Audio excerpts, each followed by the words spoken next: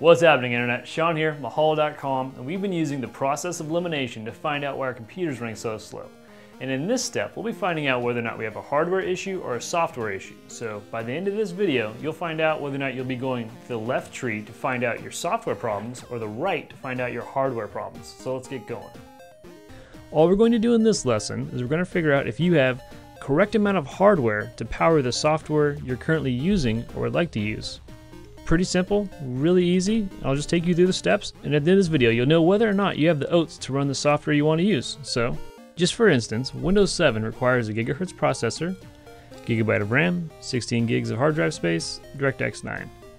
Now, these are the requirements. So that just simply means you can install and use the operating system with these requirements. It doesn't say anything about running gloriously or running real smoothly, so you'll want to be above these requirements.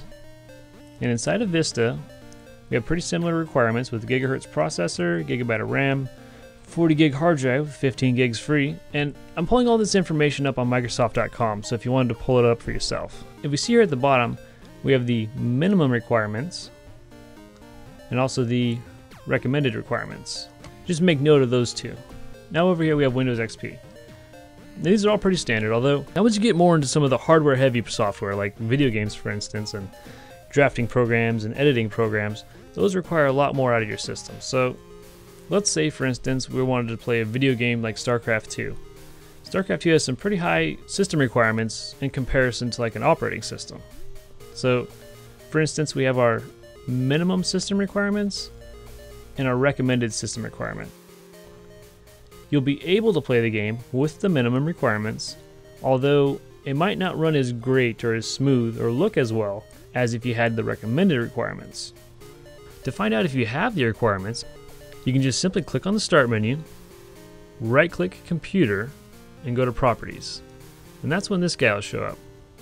From here we can simply see what operating system we have, the make, model, our processor speed, how much RAM we have installed, and if it's a 32-bit or 64-bit processor and operating system. One thing to take note here is that works just fine for checking out my system requirements for my operating system because all the information is here and then here, but it doesn't really show me my hard drive. So to see your hard drive, just simply click on the Start menu, then click on Computer, and there will be your hard drive.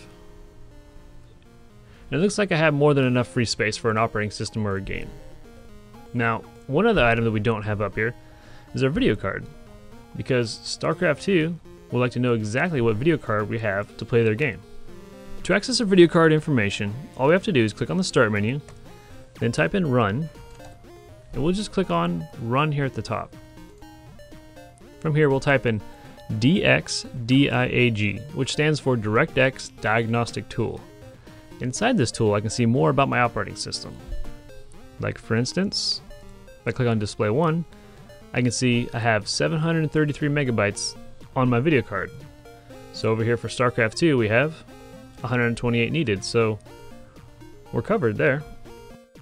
So if I wanted to run StarCraft 2, I have a high enough system to run it. Now, one other thing to take note as well is these requirements and recommendations are simply for that being the only application I have open within this operating system. So if you wanted to run StarCraft 2 with Microsoft Office and your video editing program, then it wouldn't really run in a smooth manner based off of these recommendations. So take that in mind. All these system requirements are for using just that program.